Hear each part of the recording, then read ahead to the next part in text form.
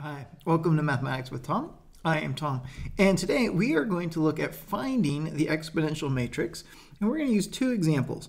The first one we're going to use is the matrix A. It's very simple, 0, 0, 1, 0. All right, let's see if we can write this as the exponential matrix. So remember what this means. So the exponential matrix e to the at, this means I plus a times t plus 1/2 a squared t squared plus, let's go one more, 1/6 a cubed t cubed plus dot dot dot. Well, that means, notice that by this third term we are going to need to find a squared, and then the fourth term we're going to need a cubed. Let's try that. So let's find what a squared is. So a squared is 0, 0, 1, 0 times 0, 0, 1, 0. Notice that's just, that's a 0. Row 1, column 2 is 0. And row 2, column 1 is 0. And whoa, that's just 0. Well, if a squared is the matrix of zeros, then a cubed is also going to be, and so on. So when we write this, we can say e to the at is equal to the identity, which is 1, 0, 0, 1, plus the matrix of a times t. That's going to be 0, 0, t, 0. So that is going to be the matrix of 1, 0, t, 1. Okay. All right, now let's think about the solution that this provides us. So remember what we said. We said if y prime equals a times y, then our solution, so then solution is y equals e to the at times some initial conditions y of 0. But let's think about if we were to write this. This is y, the vector, remember that's y1 and y2, equals 1, 0, t1 times, and let's just say our initial conditions, we don't know, maybe it's some c1 and c2. Well, if you multiply this out, this is c1 plus c2 times t, and it's also c2 times just c2. Now you might think, well, that doesn't seem that significant. Well, remember what we said the eigenvalues were. The eigenvalues were 0, so really this is c1 e to the 0t plus c2 t e to the 0t. And our second solution is c2 e to the 0t. That is what that's telling us. So it works like we might expect. All right, let's try another example. We'll start it on this one. We'll probably go on to another page rather quickly. Let's just change the matrix of A just a little bit. We're going to solve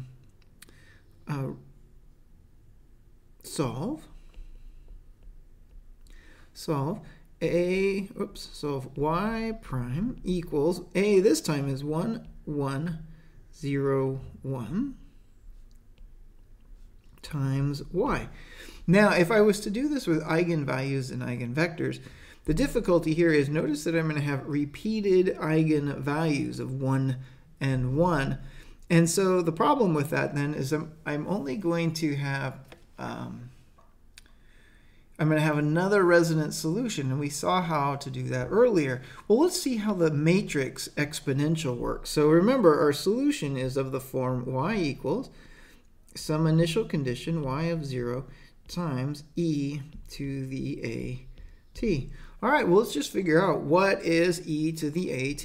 Well, that is e to the at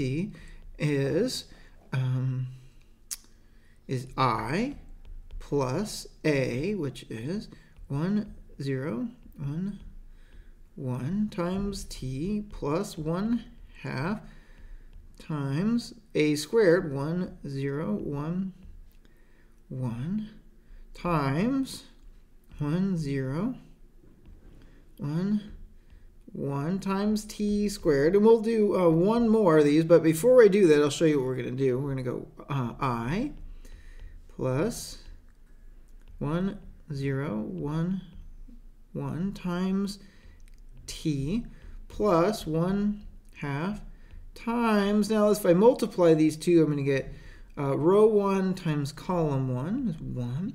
Row 1 times column 2, that's going to be a 2. Row 2 times column 1 is going to be a 0. And row 2 times column 2 is going to be a 1. T squared plus, and what's going to happen is this next one is going to become 1 over 3 factorial, which is 1/6, times 1, 3, 0, 1. It's just going to keep adding up, and we have t cubed. Okay, well, the question then becomes, how do these work out? Well, let's write this out again as I plus t, 0,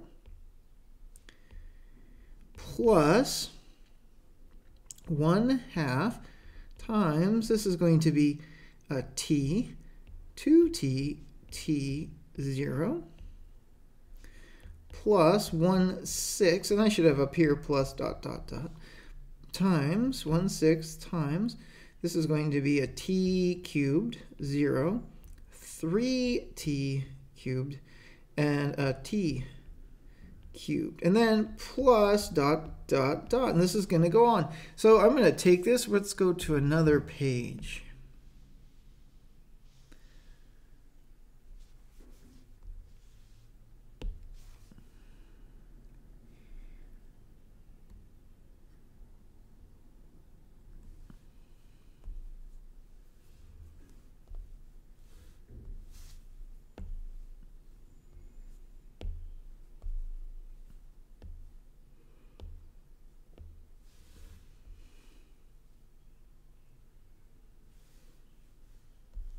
Okay, so here we are. Remember, this is our E.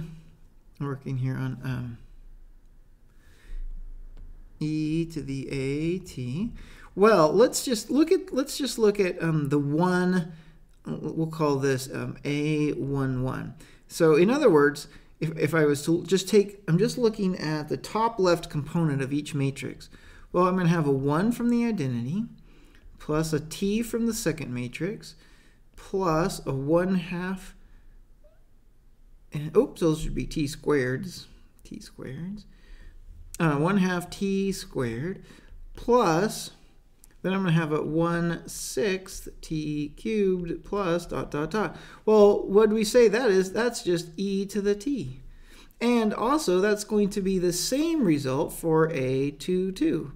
And then, if we add up, let's see, our a row 2 column 1, well, that's going to be a bunch of zeros.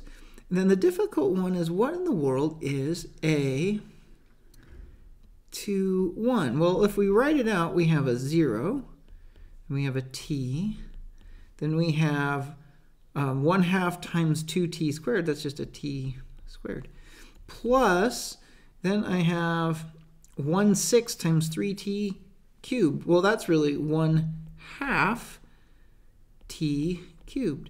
Plus, and if I was to carry this out, I'd have 1/24, but I'd have a 4, so that'd be 1/6 t to the 4th.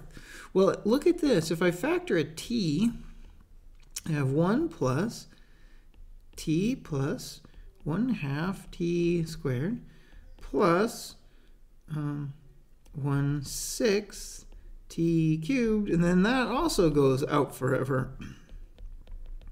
Well, what is that? That's just t times e to the t, which it shouldn't be surprising if we recall that the matrix of A has repeated eigenvalues, 1, 1. So we have a resonance issue here.